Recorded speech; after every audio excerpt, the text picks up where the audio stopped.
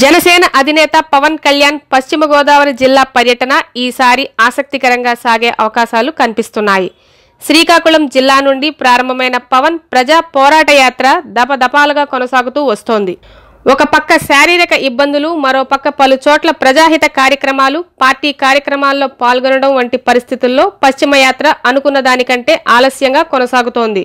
ఇంతకు ముందు పశ్చిమ గోదావరి జిల్లా తాడేపల్లిగూడెం, భీమవరం, నర్సాపురం తదితర ప్రాంతాల్లో పవన్ యాత్ర కొనసాగితే ఈసారి మిగిలిన 6 నియోజకవర్గాల్లో పర్యటన కొనసాగించి యాత్ర పూర్తి చేసేలా పవన్ ప్రణాళిక రచించినట్లు తెలుస్తోంది.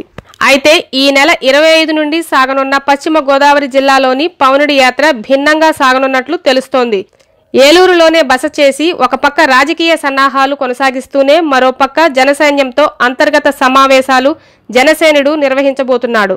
అయితే ఇవి గత యాత్రలోనూ కొనసాగినప్పటికీ ఈసారి యాత్రలో పార్టీలోకి చేరికలు అధికంగా ఉండనున్నట్లు విశ్వసనీయ వర్గాల సమాచారం.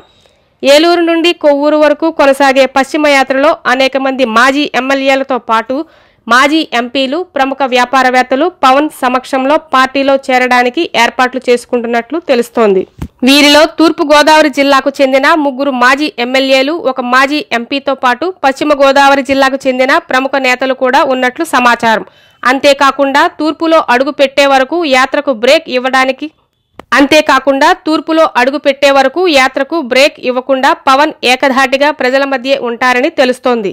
ఈ దిశలో పశ్చిమ నుండి తూర్పుకి అడుగుపెట్టే సమయంలో గతంలో వైఎస్ జగన్ వచ్చిన సమయంలో కంటే అత్యధిక జన బలంతో వారధి దాటేలా స్వాగత ఏర్పాట్లు చేయనున్నట్లు తెలుస్తోంది. డబ్బులతో వచ్చే జనం కంటే అభిమానంతో వచ్చే జనం ఏ స్థాయిలో ఉంటారో ఈ వారధిపై యాత్ర ద్వారా రాష్ట్రం మొత్తానికి చూపించాలని జన నేతలు ఉవ్విళ్లూరుతున్నారు.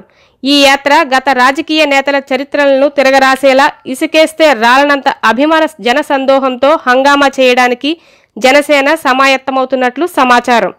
ఏది ఏమైనా చేర్పులతో కొనసాగే పవన్ పోరాట యాత్ర ఉభయ గోదావరి జిల్లాల్లో ముందు ఎటువంటి సంచలనాలను సృష్టించబోతోందో వేచి చూడాల్సిందే. ఈ వీడియో గనక మీకు నచ్చినట్లయితే లైక్ చేయండి, షేర్ చేయండి, సబ్స్క్రైబ్ కండి. చూస్తూనే ఉండండి వన్ వే న్యూస్.